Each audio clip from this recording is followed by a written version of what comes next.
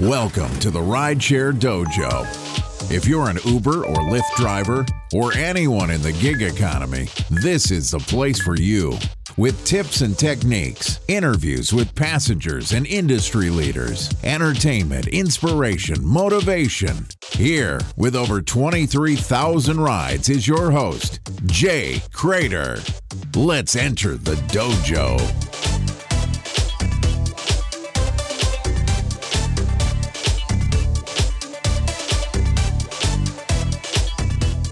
Hey everybody, Uber drivers, Lyft drivers, Instacart drivers, Postmates, Ease, Zoom drivers, DoorDash, Via, Amazon Prime Now, Uber Eats, Grubhub, all you drivers and passengers and all of us who are part of this big, beautiful gig economy, welcome. It is so great to have you here for today's exciting episode. My name is Jay Crater. Let's enter the dojo. Hey everybody, and welcome to the dojo. It is January 22nd. It is 8:36 in the morning in Bangkok, Thailand. I've had a busy morning. I just recorded 2 interviews. So coming up, you're going to be hearing from Nathan Dalton, talking about how he's expanding his notary signing business.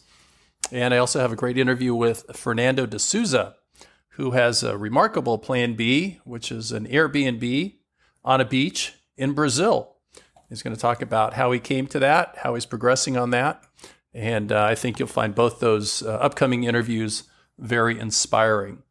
All right. We also have upcoming simulcast, which is an interview that Harry, the rideshare guy, Campbell did over on the other podcast. And we're going to bring that to my audience over here.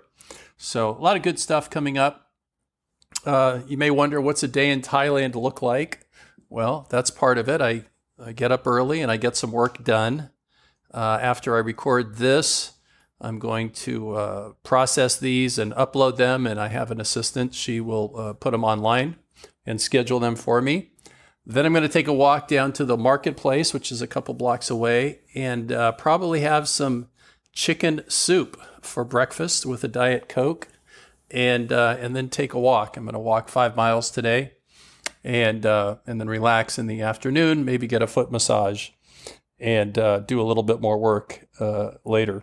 So that's kind of the typical day. I work in the morning, get a little exercise, get a little relaxation in during the afternoon, maybe do a little more work in the evening.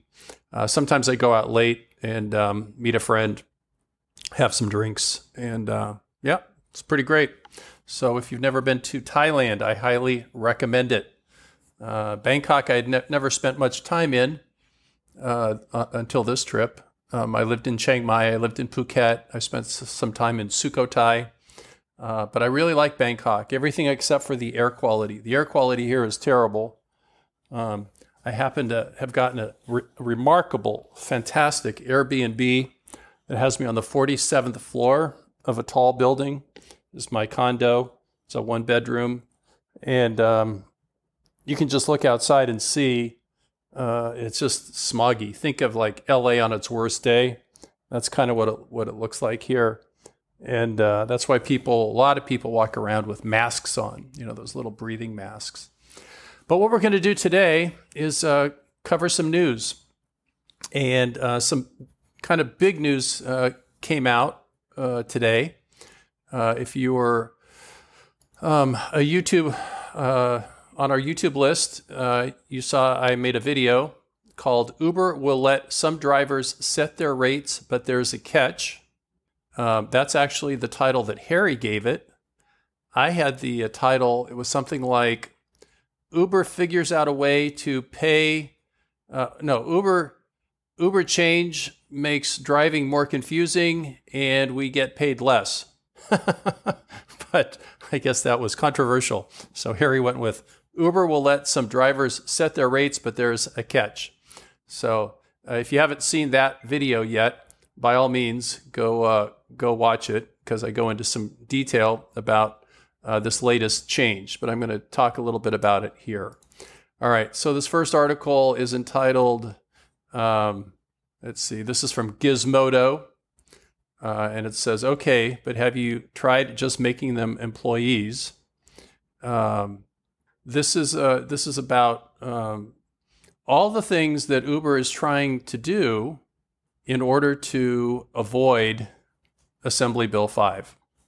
So basically, what they're doing today, the big announcement today was that this change is going into effect in Sacramento, Palm Springs, and Santa Barbara. And basically, Uber is saying to the drivers, you can now control your prices. You can set your own prices. And that's not really what's up. So if you're around the airport and you want to make an airport pickup, and you can set your own surge multiplier all the way up to 5. So you could say 4x. So that way, if you get a ping, that passenger is going to pay 4x surge on that ride. But then you say, well, that's great. That's like 4 rides in one. Yeah, but what passenger is going to pay 4x when there are other drivers who are at 1x, right? And the way the rides are going to get assigned is the first ping is going to go to the driver that's in the area that has the lowest price, right? So what's going to happen is there's going to be this race to the bottom, and everyone's just going to be at 1. Because if you go to 2 or 3, chances are you're not going to get a ride, or you're going to wait a very, very long time, which then makes it not worth doing. So that's one component. And the second component is that if you're in an area that has a surge of, say, 1.5, you can opt out of surge, again, lowering the price so that your car shows up in the field of cars as the best opportunity, the lowest price, and you're going to get the ping. So again, drivers are going to lower the surge and have no surge, and we're going to get paid less, but it's something you're going to have to do if you want to get a ride. Because if you're trying to keep the surge, chances are you're not going to get rides, or you're going to have to wait a very long time. So just so that you can stay busy, you're going to lower your price. So this really must be important to Uber, that they give the patina, the look of giving drivers some control. Because if you think about it, when drivers lower the surge, that means Uber and Lyft are also going to make less money.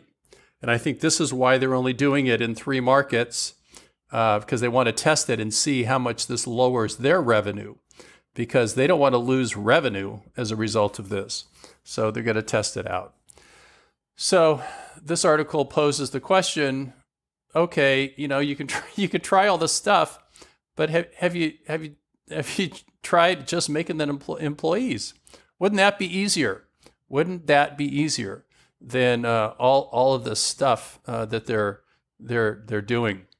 Article says Uber's latest change will set up a bidding system that lets drivers increase fares in 10% increments up to a maximum of 5 times Uber's set price. Uber will match the rider with the driver who has the lowest price. Starting next week, Uber plans to let drivers also set fares lower than Uber's price. In addition to choosing a higher multiple, drivers will be able to charge as little as 1/10 Uber's set price, decreasing fares 10% at a time. They will also be allowed to opt out of surge pricing. So what's going to happen? And this article says the same thing: is it's just going to drive prices down. Surge is going to go away because no one's ever going to get it, because everyone's going to go down to the lowest prices. So it says, according to one estimate, if Uber were to treat its drivers as employees, it would cost them in the ballpark of $500 million annually. With all the work Uber has piled onto its developers to get out of this jam at whatever salaries those people pull in, with all the confusion it's putting drivers through, who are more likely to predominantly use a competitor's rideshare app, and all the money this deeply unprofitable company has or intends to blow fighting AB5 in ballot measures, AstroTurf campaigns, legal fees, etc., you have to wonder, did they ever think making the drivers into employees might just be easier? Good question. All right, second article I pulled out is Cuomo doesn't care who else gets hurt by his war on the gig economy. So, we know what's going on in California. We have AB 5, which went into law January 1st. Cuomo also thinks drivers should be treated as employees. And of course, he's getting pushback because companies like things the way they are. So Cuomo clearly also doesn't give a fig that contractors might lose their jobs if they have to be classified as employees, since companies that can't afford to hire them would be barred from doing business with them any other way, or that his change could lead to fewer services like Uber drivers and higher prices for customers. See, now, this is exactly what I find so irritating. Yes, there should be, in my humble opinion, there should be higher prices for customers. I mean, what people are paying for Uber and Lyft are artificially low prices because they've been subsidized by venture capital. Now, if they were to raise their prices, then they would have more money, right, for the drivers. So what's happened though, the public campaign is that for these companies to survive, these poor companies to survive, they have to treat the drivers the way they've been treating them. Which, if you've been a driver, and I've got 26,000 trips, 4 years under my belt, you know that what we were paid 4 years ago and what we're getting now is significantly different. Things are not better, things are getting worse. And instead of saying, well, that's just the way things are and we can't change it, that's not true. They can raise prices, and with that extra revenue, they can treat us, we can be treated with the protections and the safeties of an employee, and it would work. But no, that's not what's happening. The people who started these companies are, gazillionaires. And many of the people who are in the first, wave of employees, they're millionaires, and we are the drivers, and we do not get paid enough for what we do. And that is why all this is happening, because this is kind of it's like this wave. This gig economy is like a wave, and if we're not careful, we're going to have a society in which there are, haves and have-nots. And that's why unions came into existence, so that the have-nots could pull together and have some clout. And as a result, employees were able to get things like health insurance and retirement plans and all of those things that, 2 generations ago were normal for people when they started a corporate career or any kind of a work career, whether you're a plumber or a white collar executive. It's a big issue, and it's just going to keep getting worked out. And everyone's got their sides on it. I think I've made my side pretty clear. But that's what makes the world go round. So we'll just keep following the news and keep seeing how this thing progresses. But as of today, Uber made another move to make an argument in court that the drivers are treated as independent contractors, and they meet the requirements to be an independent contractor. I say that's bullshit. I say this is not allowing me to set my price based on the quality that I can provide. Saying that I have a 5-star rating and someone else has a 4.5, that's just based on 100 rides. I mean, that's so arbitrary. All right. Next article, Uber vending machines didn't work, so now your ride is a moving vehicle. So recently Uber announced that Cargo, which is the company that provided those snacks, right? So there's snacks that are inside your car that you could sell. Actually, give away some of them for free, and they had to go onto an app, and then they could get some free snacks, and then there were some things that people could buy as well. Apparently, it didn't work out so well, and they're coming out of the cars. But they are now looking at doing a program similar to what Firefly does, where you've got a billboard on top of your car, and that's another way to generate revenue, which just makes sense. I mean, so many eyeballs see your car as you drive, for 8 to 10 hours in a day. It's just this perfect opportunity to put some messages up there. And if you've seen the Firefly cars driving around in San Francisco, we've got them. I look, you see it, and it's a lit up, billboard with action and video and a story to tell. And you're in traffic, and you just look and you see it, and it makes an impression. So I think it's a good direction. It makes a lot of sense. You got to ask yourself as a driver, do you want to have that on your car all the time? But if you're driving full time, why not? If you can make some extra money just by having something on top of your car, I actually prefer that than having to have food and snacks inside of my car and try and sell stuff while I'm driving. So just having a billboard on top of my car for me would be definitely preferable. All right, next story from the South China Morning Post. Bollywood, so that's Indian Hollywood. Bollywood star Sonam Kapoor berates Uber after scariest experience with London driver. All right. The actress shared her ordeal on Twitter, saying her driver was apparently unstable and was yelling and shouting during the journey. The Uber incident comes a week after she criticizes British Airways for allegedly losing her luggage for the second time this month. So, what do you guys think? Does she just have a real issue with life? I mean, she's had 2 pretty public outbursts within a week's time. I don't know who Sonam Kapoor is. There's a picture of her here. Looks like a young woman. She says, "I was shaking by the end of it." She tweets to her 12.8 million followers on Wednesday. "I tried complaining on your app," she's speaking to Uber, "and just got multiple disconnected replies by bots. You guys need to update your system. The damage is done. There's nothing more you can do." So it's a sad day for Uber. They lost one customer.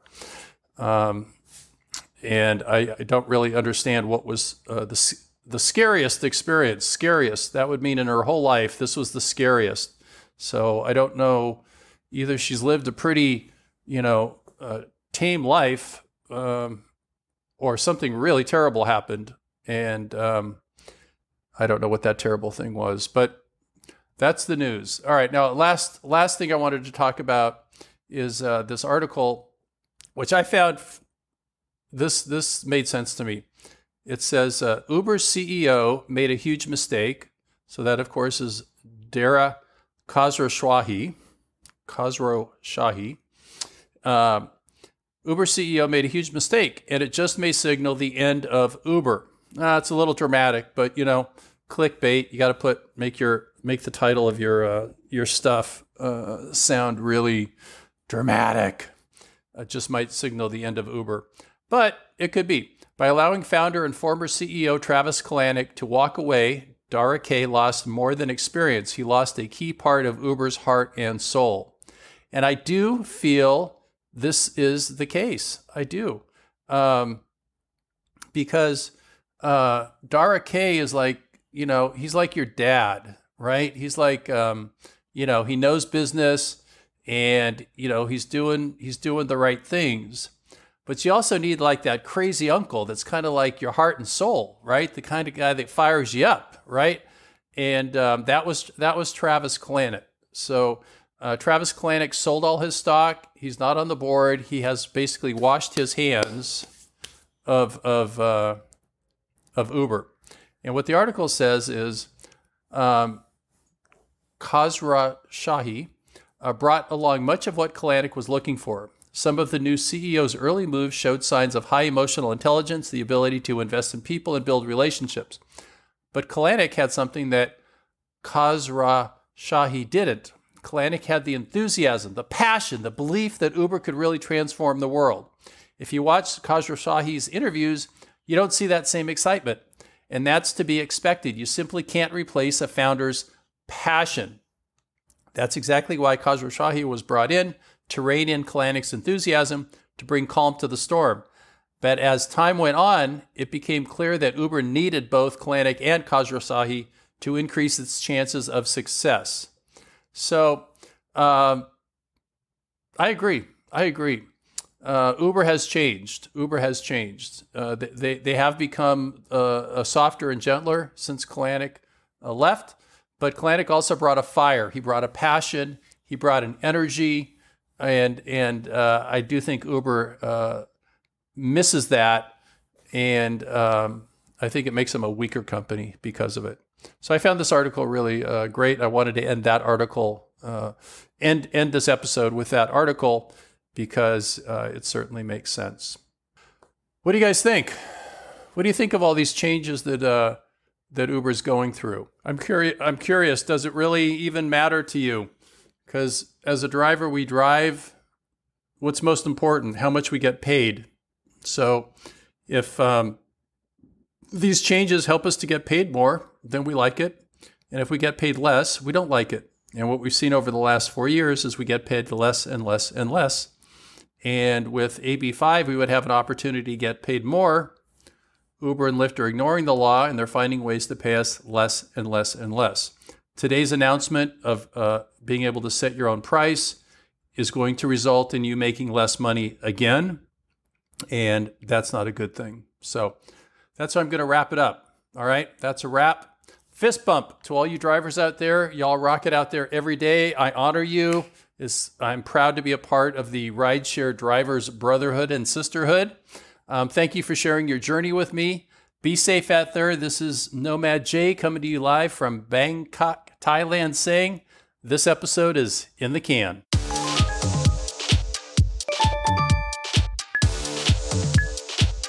Loved this episode of the Rideshare Dojo podcast? Head over to iTunes to subscribe, rate, and leave a review. It really helps and it's very much appreciated.